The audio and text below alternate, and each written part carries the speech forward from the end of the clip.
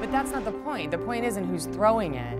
The point is Charles feels like it was a personal attack and that's why he got angry. From my point of view, Mitchell's not intending to hit you with the Frisbee. So you see how reacting in the way you did affected Mitchell? Yeah, I can see that. Because we practice restorative justice, we are teaching students to take personal responsibility for their actions. Students learn conflict resolution and learn how to resolve their own issues. Mitchell said all he wants is an apology.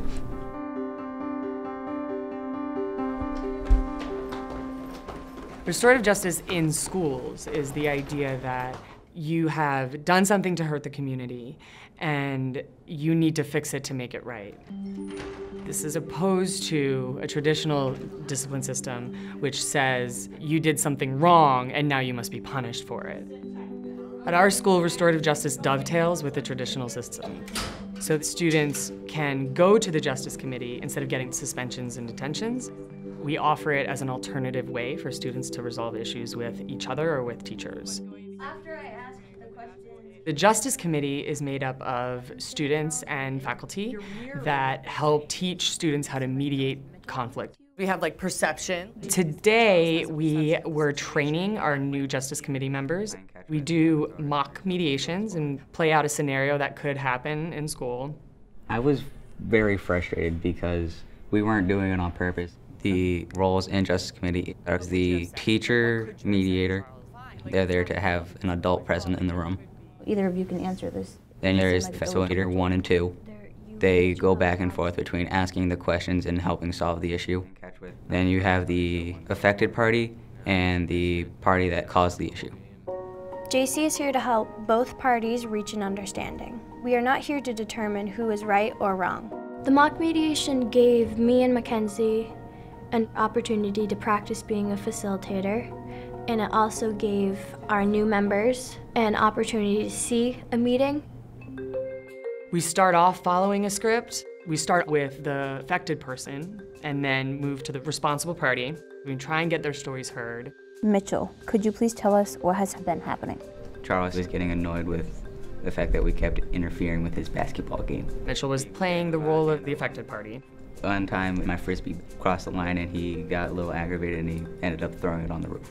So Charles, can you tell us your side of the story?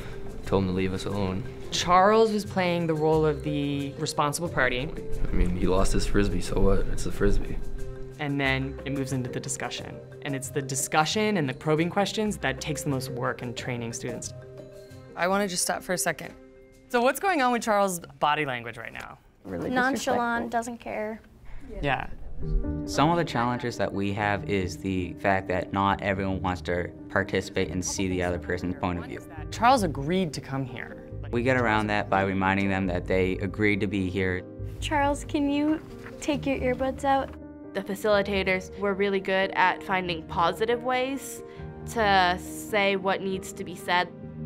Jump back in. We need to figure out what Mitchell needs, and we need to get Charles to understand Mitchell's perspective.